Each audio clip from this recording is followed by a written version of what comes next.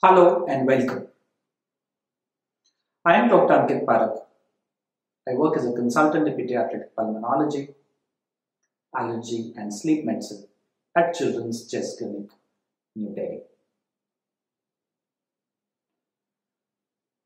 Does your child suffer from allergies and you have a cat at home? Well, your child can be allergic to the cat. Allergies like nasal allergies, eye allergies, asthma, and skin allergies can be caused by pets such as cats or dogs. As these pets are indoor, these allergens circulate inside our houses.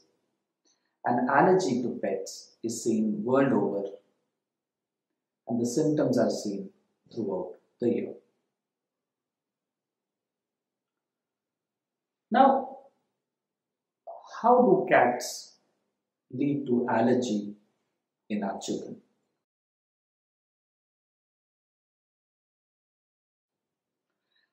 So cats produce many types of allergen. So around 9 types of proteins are produced by cats. Few of them are important. These proteins are present in the cat's saliva, in the cat's urine, and in the dead skin cells which fall off and which is called as dander. Now, when these are excreted, they get into the environment, and the cat allergen is very light and it is very sticky, and it can circulate widely inside the house. Now, this allergen then tries to settle down on furniture which is specially upholstered, bedding, mattresses, carpets, linen, and clothes. And this can again come into the environment when you're trying to do dusting, cleaning, etc. And then this allergen can be inhaled from the nose and from the mouth, also can get into the eyes and produce allergy reaction in some children. Now, in addition, the cat on their fur can also carry dust mites and also carry pollens from outside to inside the house, which can be an additional source of problems. Now, what are the symptoms of allergy to cats?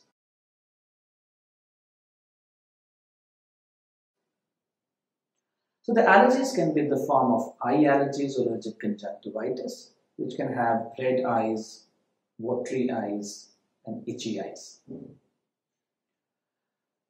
Children can get nasal allergies in the form of a running nose, a watery nose, a blocked nose, and an itchy nose. Children also can get asthma symptoms in the form of coughing, wheezing, chest tightness, and breathlessness. And occasionally, very sensitive people also can have skin problems because of the cat and can get skin allergies or atopic dermatitis. These symptoms could increase when you are directly in contact with your cat. You're trying to pet your cat, you're trying to play with your cat. At that time, the symptoms can be maximum. Now, how do we diagnose that a child is allergic to the pet?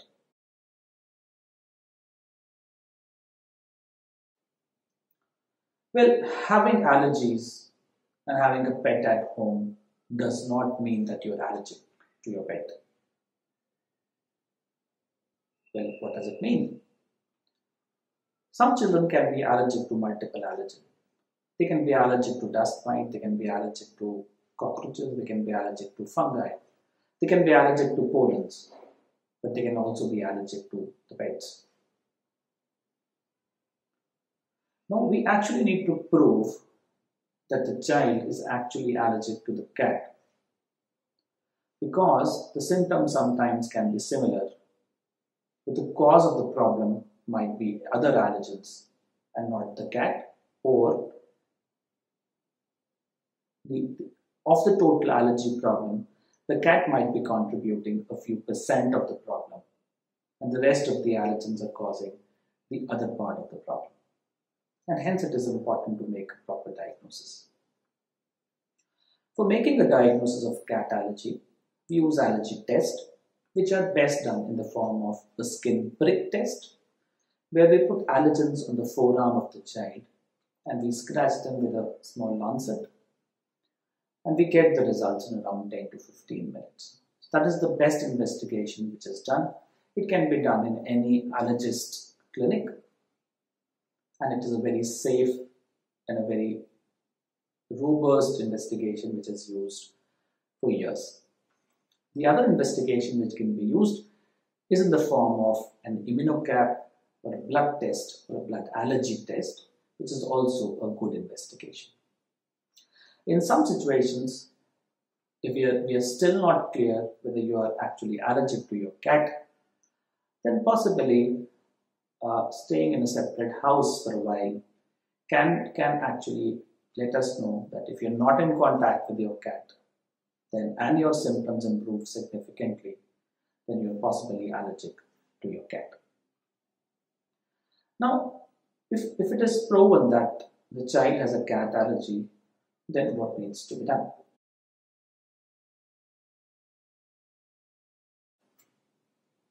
Well, the most obvious solution which anyone can think of is to remove the pet and find the pet a new home. But that sometimes is not easy. Your pet is a member of your family, and removing a pet sometimes can lead to a lot of emotional problems to children and also to adults.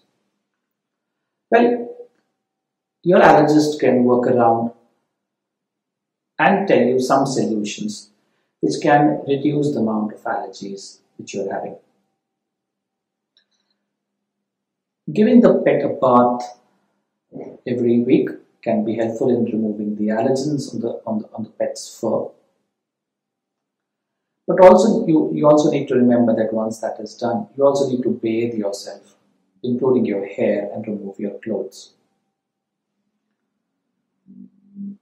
Don't allow the pet in your bedrooms, especially on your bed, because that is the place where you might be spending the maximum time of the day. Try and remove carpets and upholstered furniture. Replace carpets with wooden flooring or tiles.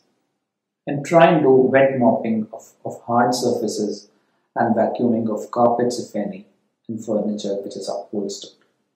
So these are few measures which can really reduce your allergen exposure. Occasionally, we also recommend using air purifiers with the HEPA filters, which can reduce the amount of cat dander because the cat allergen is very, very sticky and the cat allergen is very lightweight. So it can really reduce the amount of allergen which is present in the environment. The last option which can be considered in a few children where you have a severe allergy and still you cannot part away with your pet is to consider something known as desensitization, also known as immunotherapy. So that can be an option in a few selected patients.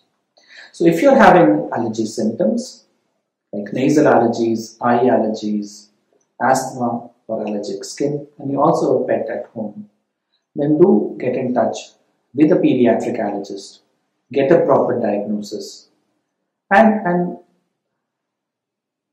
understand the line of management so that you can enjoy a lovely life. So thank you very much, and for more information, you can log on to our website ankitparakh.com.